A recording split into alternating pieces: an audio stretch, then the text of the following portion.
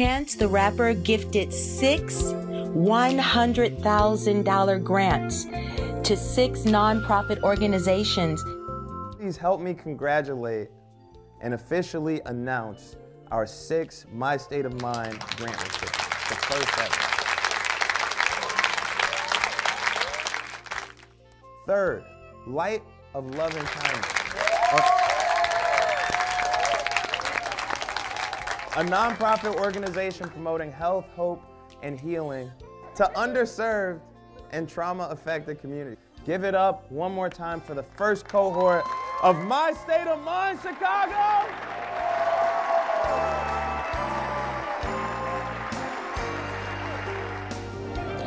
Welcome to the Science of the Mind, where Light of Loving Kindness took flight, hosting 3 rooms of health and wellness activities designed for individuals, families, and organizations of all types. The Art Therapy Room gave the opportunity for the public to experience the healing powers of art therapy through the creation of visualization.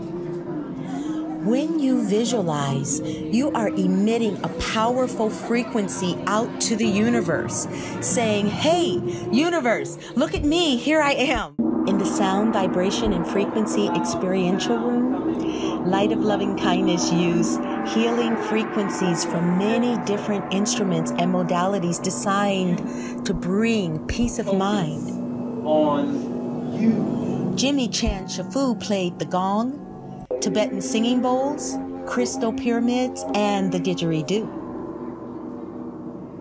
Tachia Ahmet provided Kemetic chanting and singing with cosmic chimes and African instruments.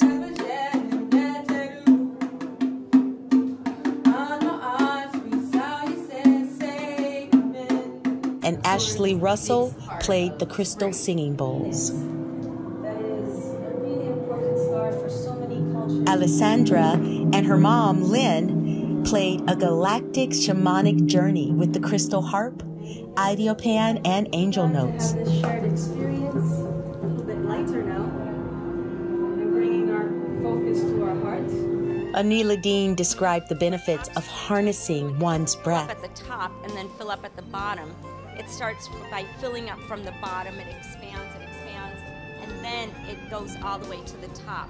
So when we breathe, we need to start breathing from this space, filling up from here, all the way up to here. And just like when you empty out a balloon, it starts to empty from the top. Sean Crum informed us about acupuncture and Chinese medicine. We rarely only just treat our patients with acupuncture. It is a whole medicine. And when people need herbs, we suggest herbs. When it's chronic and deep, herbs are phenomenal.